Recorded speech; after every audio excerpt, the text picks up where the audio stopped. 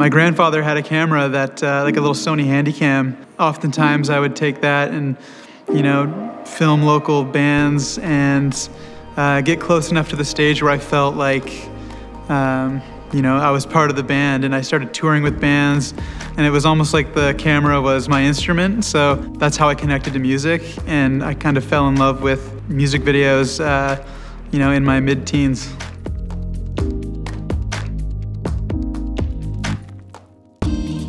I love music videos because it's the only medium where you could write it, film it, and release it within, you know, 2 to 3 weeks. And that's what I love about it. It's just the quickest hit.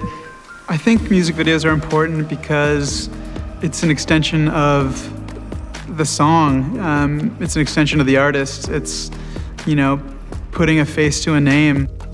Today I met with Aza, Finton, Sam Lynch, and Chopay, and we chopped it up on all things music video. Directorial. Like I love stuff like this. I love yeah. the attitude come through, you know what I mean? Yeah, and I'm wearing the same jacket, because it's my jacket, my favorite jacket.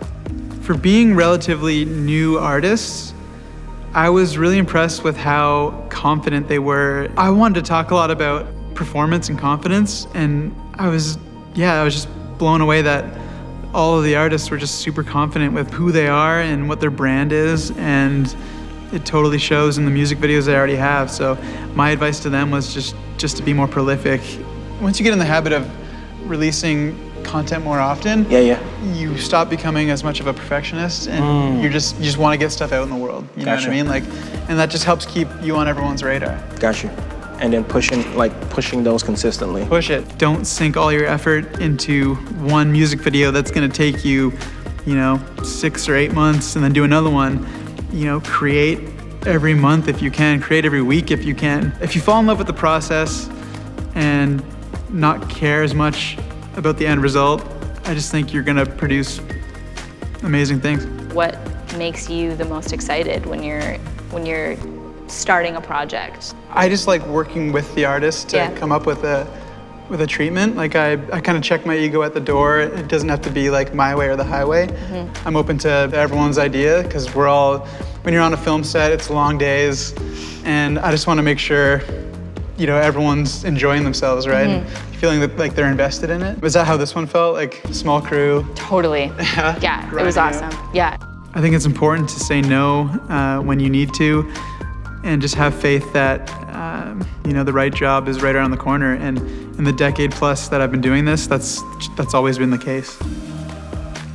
I would just love to feel like everything visually that I'm doing is, I can really stand behind it alongside the music I'm making. And I'm definitely not to that point yet. Not to say that I don't like the videos I've made, but I just want to feel so much more in control of my own voice with this stuff. That's my job, is to, you know, capture your essence of the song in the video, right? Know who you are, and really, like I said, lean into it. Music videos are important because music is identity, right? So it's people looking for community, and that usually comes with, that permeates every part of the culture, right? What you wear, how you know, how you cut your hair, and I feel like that all stems from music videos being, you know, an artist's expression into the world, right? So it goes beyond just sonic, it's culture.